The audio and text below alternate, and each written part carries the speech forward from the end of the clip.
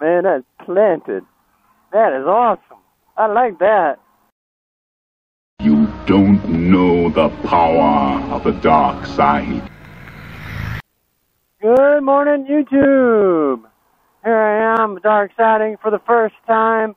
There's a 15-mile-an-hour curve coming up, and I will take it probably at 15 miles an hour. Just be careful here. It doesn't seem like I'm experiencing really much difference in the turns. The straights are a lot different. Okay, I took that at 20-25. The straights seem to be different. It's just kind of planted. And the straights is just kind of, it's like, there. I bet the interstate is crazy comfy. Because it's just like, I'll sit here all day long and go as smooth as you want. That part is really cool. The turns, you know, maybe a little more effort. But, not bad. I'm not going too aggressive because you have to scrub in the tires.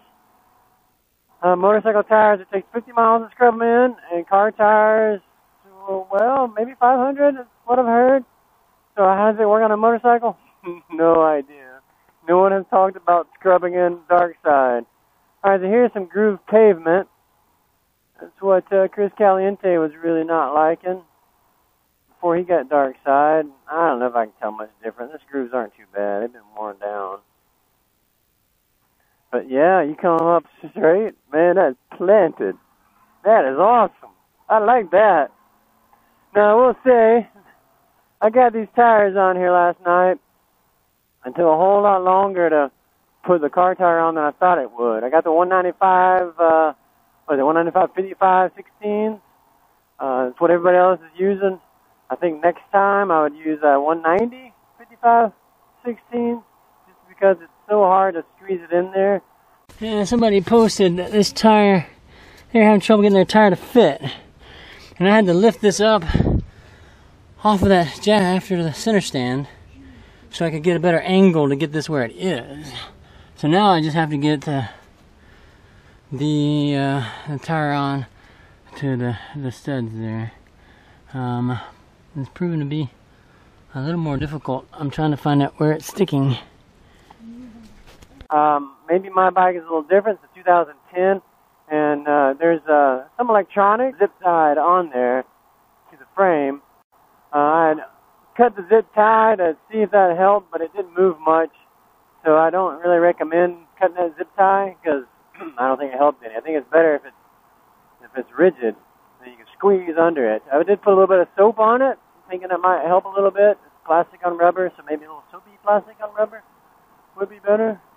I don't know. We did have one problem. Now, America's Tire, they didn't really question putting a car tire on a motorcycle rim. They didn't question it. The only thing they had is like, well, the rim, it's got to fit, and the rim's got to be undamaged. It's the only problems they had, which is fine. But they did have a problem when they broke the bead on my tire. The tire collapsed in a way that damaged the valve on my TPMS. So right now I'm riding without TPMS, but there's no error, so that bothers me a lot. Maybe they haven't been working. But the tire pressure always seems good. Anyway, I do have the broken TPMS on here. So the TPMS itself works. It's just a valve stem that connects it is broken. So I got a new part I'm going to go pick up on my way to the chapter meeting. So we can fix that. But yeah, you got to get used to how planted it feels. It wants to keep you upright. That's pretty nice. But yeah, they did it right. They gave me the $18 for the valve stem, and all I have to do is bring it back with the new valve stem, and they'll fix me up. So that part's good. We'll see when I get that fixed. I do have a little over 41 pounds of air in there right now, so I probably should adjust that. Probably should adjust it. They say car tires on a motorcycle runs look a bit cooler. So, I mean, they're rated for 60,000. These are rated for 60,000 miles. They'll probably last much longer just because they're weighed in less, right? There's less weight on the tire. It's going to run really cool because of the less weight. surface area for cooling. So I'm not too worried about it being a little over the 41 pounds. It might be 45 pounds.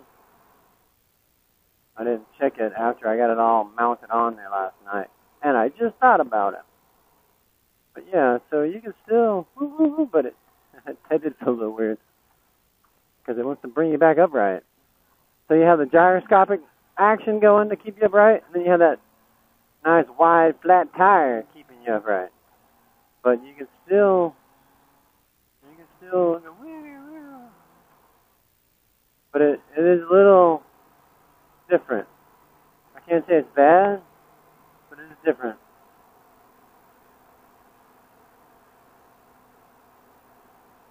But yeah, this seems like a great tire.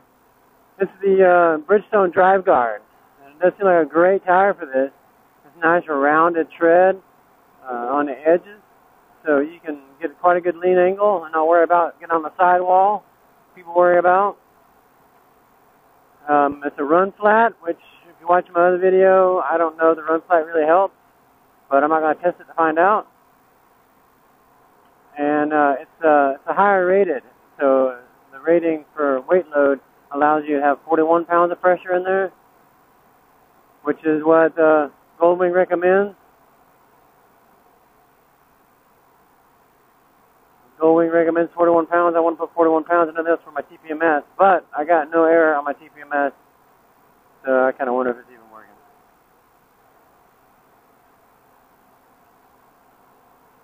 Because it should at least say the air pressure is low. I'm not sure.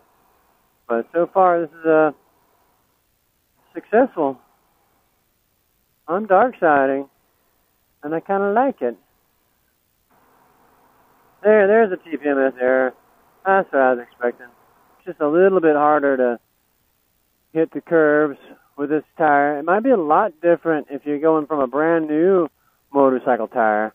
But motorcycle tire I took off it here.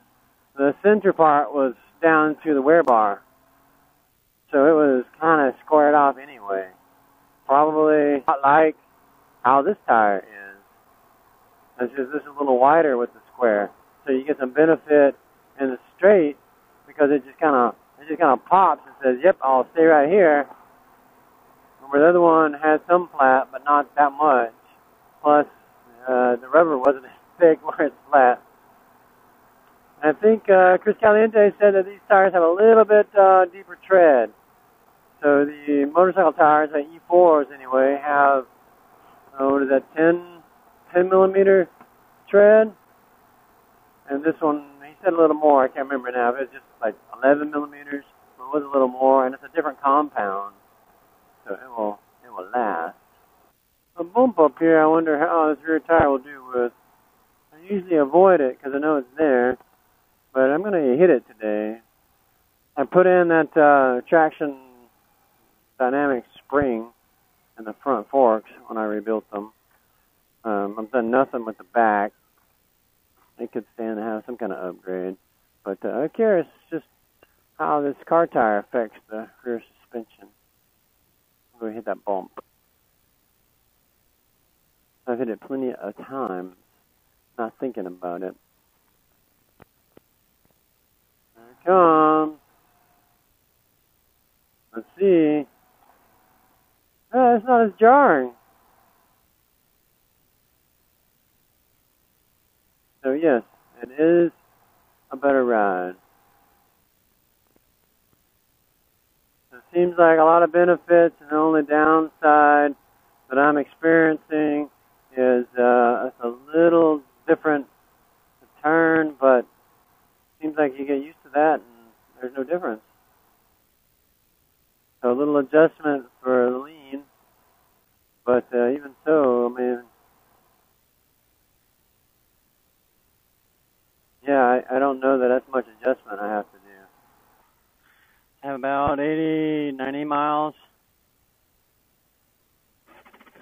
on this